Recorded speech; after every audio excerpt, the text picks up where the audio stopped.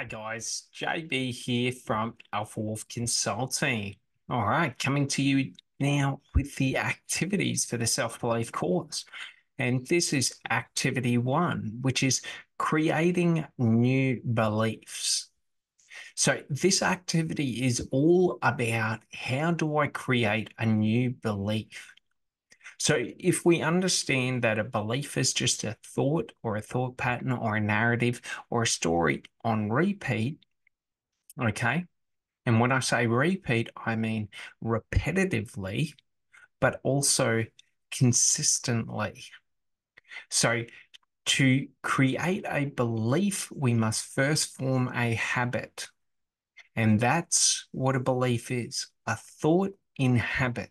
So if we understand how habits are formed, it takes 90 days to lock in a new habit. So 3 months. So by me curating new or creating new beliefs and choosing to focus on them for 3 months on new thoughts, okay? So let's say we're trying to create the belief, the self-belief of I can do this for 90 days. Whenever I get the feeling of insecurity, self-doubt, lack, I must repeat to myself, you can do this. I can do this. This is something I can do. And we keep repeating it day after day after day. And what we are trying to do is we are trying to recondition when I have a feeling of lack, self-doubt, or fear or insecurity, that this is the synaptic pathway that fires. Okay. So through repetitively conditioning in that thought, so that language pattern of I can do this, and then assigning it every time I feel specific ways or every time specific thoughts happen, I am basically signaling to my conscious and subconscious mind through conscious awareness of thoughts and direction of focus that when insecurity comes up, this is the thought pattern that is run. So, what we have to do, okay, is we have to become aware of our thoughts and feelings. So, in this activity, well, 1 second, in this activity, what we want to do, well, if we go down, is we want to have a couple of tools that will help us to get this going. So what we're trying to do is we're trying to focus on mapping our thoughts. What are my positive thoughts? What are my negative thoughts? What are my empowering thoughts? What are my disempowering thoughts? Okay. We also want to understand what are we trying to change. So it's very easy, this activity. All we need is a notepad. Okay. A notepad and some conscious awareness or conscious thought or directed focus. So for 30 minutes to an hour every day, you can break it up into segments, whatever you want to do. You could break it into 5-minute segments. You could break it into 10-minute segments. You could break it into 15 or half an hour segments, or you could just do an hour straight. What we want to sit there and focus on is what are the beliefs that will empower myself. So this is all about creating the identity of self. What we're trying to do is map out, well, what do I want to use as my statements of empowerment, or, these new beliefs that we are creating, these language patterns, these narratives, these stories. We want to write them down, okay, and have a list of however many you want to have. And basically, every time, for example, I feel self-doubt, I go there and I read, what is the belief I wish to implant? What is the synaptic pathway I wish to promote. And what we want to do is we want to work on directed focus. So sitting there, and if it is, I can do this. Then when I feel insecure, I just repeat, I can do this. I can do this. I can do this. I can do this. I can do this. Okay. And what we want to do is every time those feelings come up, we just choose a different one. Or we can choose the same one. And for 90 days, we're just going to repeat these positive statements or these positive affirmations or these positive language patterns or these positive narratives or stories. And after the 90 days, every time that I feel this way, my subconscious mind will start running these processes and practices.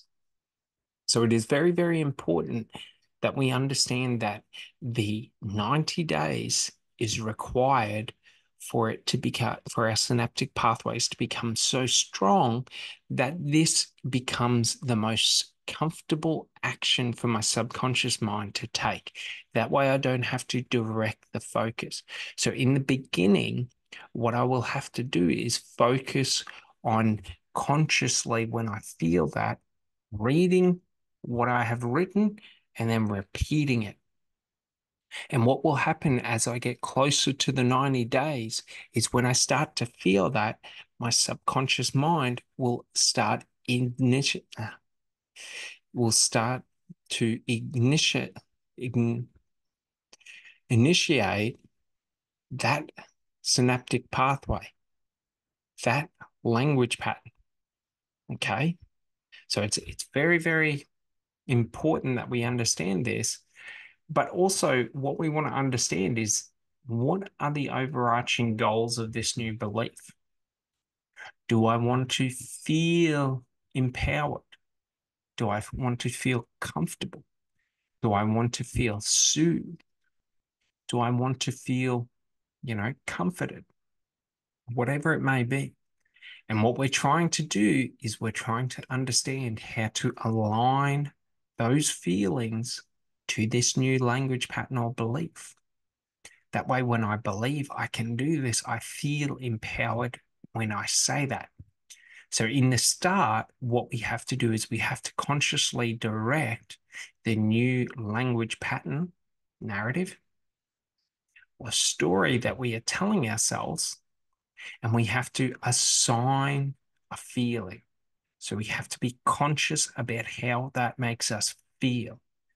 When I say I can do this, does it make me feel empowered, or do I feel disempowered still? Am I just repeating words, or am I repeating a statement of empowerment? And that's a very important thing, because what adds like the weight or the feeling to the words is the meaning I put behind it.